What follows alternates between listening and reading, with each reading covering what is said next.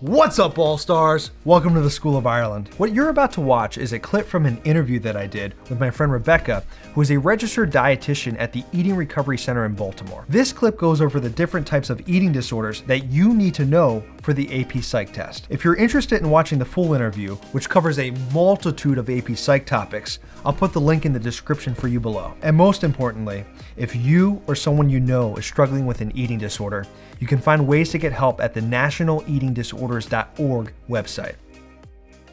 So starting off, anorexia is probably the one that everyone thinks of when they think of eating disorder. And that is the eating disorder that's characterized by food restriction. It could be characterized by low body weight, weight loss. Often we see a very intense fear of foods or an intense fear of gaining weight. And it's not just like, oh, I don't like that food. If you were afraid of heights and you were standing on the edge of a cliff, that's kind of the fear that this person may feel when they're faced with a plate of food. So it's a very intense fear. Oh, and then also like kind of body distortion goes along with this one. So really kind of distorted view of themselves and their shape and their weight in regards to how they view themselves. I like to point out kind of like misconceptions along the way because there's so many misconceptions about eating disorder. And the biggest one for anorexia is, right, what do we think of based on media of someone who has anorexia? Oftentimes people think of a white, young, female person who's emaciated or thin. And yes, that can present that way. But actually, we can see anorexia in all body sizes. And I think that's a very dangerous misconception because then people aren't getting diagnosed if they're in higher weight bodies, or maybe they lost weight, but they're still within a quote unquote average weight. And then that delays treatment. So that's called atypical anorexia. And I think it's extremely dangerous. Personally, I think it's a form of weight stigma that people in higher weight bodies aren't being diagnosed with the anorexia nervosa because it's the same symptoms. And research really shows that the side effects and the medical complications are just as severe.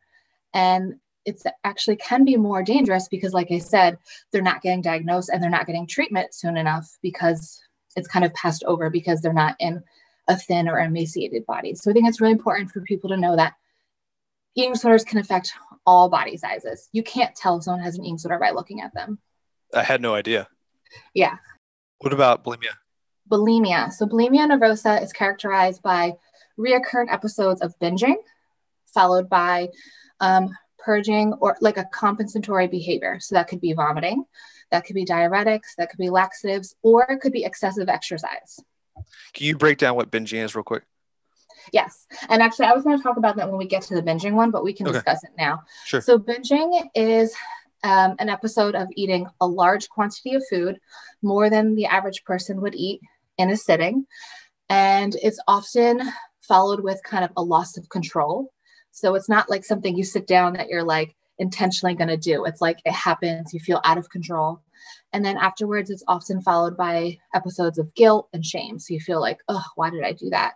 Binging to the point of being uncomfortable or physically in pain. So if someone has bulimia, that bothers them, and then they're trying to compensate so that they do not gain weight. Oftentimes, well, with all eating disorders, there's lots of co-occurring physical, like medical and mental health issues that go along with eating disorders. With bulimia, we see like it's common to see substance abuse, just safety concerns, other things that go along with bulimia as well. Not always, but sometimes. So misconception about bulimia. One thing I always like to point out is that purging via vomiting or diuretics or laxatives aren't actually effective weight loss or weight maintenance tools, right? So once you've eaten food, most of your calories are already absorbed before purging occurs. And with laxatives, your calories are absorbed in your small intestine, and laxatives really affect your large intestine. So really, when you're using laxatives, besides creating an uncomfortable situation for yourself, you're really just dehydrating yourself, losing fluid and minerals, which can be dangerous in its own right. So often we see people who have bulimia, not always, but again, often are of average weight, or in higher weight bodies, because over time they do tend to gain weight because it's not effective weight loss tool. And which I'm sure we'll talk about later, can be extremely dangerous. I didn't know that as well. Yeah. So kind of going along with that, binge eating disorder, we talked about kind of what defines a binge. So the difference between binge eating disorder and bulimia is that someone with binge eating disorder may not always do that behavior to compensate for the binge. Instead, it's a lot of guilt and shame. They may follow up with restriction because they felt guilty for overeating. And I think it's important to know, again, like we said with the anorexia, binge eating disorder can affect people in all body sizes. Often we think of people in higher weight bodies, but that's not always the case. It can be the case, but it's not always the case. And just in my personal experience, because I work with a lot of clients who struggle with binge eating disorder, the number one thing that they all have in common is a history of dieting and trying to restrict intake. So that's really one of the biggest risk factors in developing an eating disorder. It doesn't cause eating disorders, but it increases the risk. So what causes these different disorders? Yes, the $1 million question, right? So the consensus is there's not one specific cause, right? It's a popular saying in the field is genetics loads the gun and environment and experience can pull the trigger. So it's multifaceted. We know biology and genetics can play a role. So if you have a family member or a family history of someone with an eating disorder, you do have a higher risk. But also kind of your environment and your experiences can impact that too. So for example, like trauma can increase risk. Say something like out of your control, like a global pandemic, for example, can kind of force you to feel like you need to have some control over something, and food can be one aspect of that. It could be environment, right? Like if you're subjected to lots of media messages about like ideal body type, or you have body dissatisfaction. And then like psychological issues play a role as well, like anxiety, depression, those types of things. So it's kind of like a lot of things together. And similar to PTSD in that two people can be in the same traumatizing experience doesn't mean they're both going to get PTSD. So really it's different for every person, but it's kind of a combination of multiple factors. Now, I remember reading in a textbook once that sometimes causes of these eating disorders come from households where parents are really weight conscious. Is that true? So let's break that down for a minute, because historically they used to say parents are at fault for eating disorders. We know that's not true. Parents don't cause eating disorders, and parents are actually a great ally in helping people recover from eating disorders.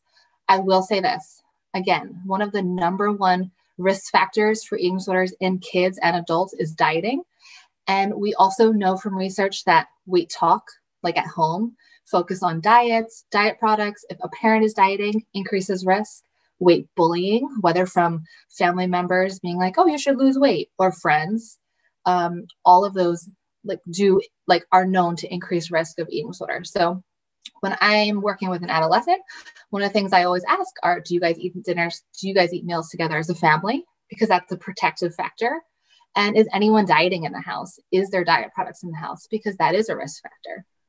So partly true, but I want to highlight that parents do not cause eating disorders. What are some common myths and misconceptions that people may have about eating disorders? Yes, there's a lot. I think the biggest one is that you can tell someone has an eating disorder by looking at them, right? I work with plenty of people who look perfectly healthy, but are engaging in extremely dangerous and unhealthy behaviors and are extremely unhealthy. Eating disorders do not discriminate. We see eating disorders all ages.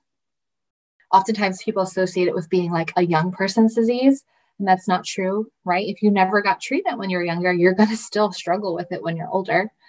And it can start at all stages of life. We see it across all genders.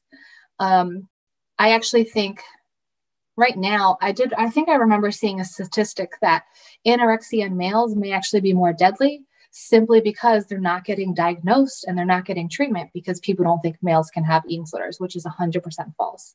So we see it across all genders, all education levels, all ethnicities, all cultures, all socioeconomic statuses. So they do not discriminate. And it's really important to know that, because that, again, a barrier to treatment if people aren't thinking about that or noticing that in all types of people. And I think the biggest one is just weight stigma, right? People feel like, oh, you're in a larger body, you can't have an eating disorder. And that is absolutely false. Do you have any stats in regards to everything we've been talking about so far? And I remember reading that it's estimated, just based on surveys, that right now in America, probably about, let me make sure I'm getting this right, about 20 million women at some point will have an eating disorder, and 10 million men at some point will have an eating disorder. Just in the United States? Yes, just in America. So that's pretty staggering number. And I think another statistic is just a pretty well-known one, is just that eating disorders are the second deadliest mental illness, only behind the opioid addiction epidemic. So we're not talking about something that's just a fad or a phase or something that you grow out of. It's an extremely debilitating and life-threatening disease. Well, thank you so much for taking your time out of your day to talk to me. I really appreciate it. Yeah, not a problem. I like doing this because I think there's a lot of misconceptions and I want people to know a little bit more about eating disorders. Thank you so much. Have a great day. No problem.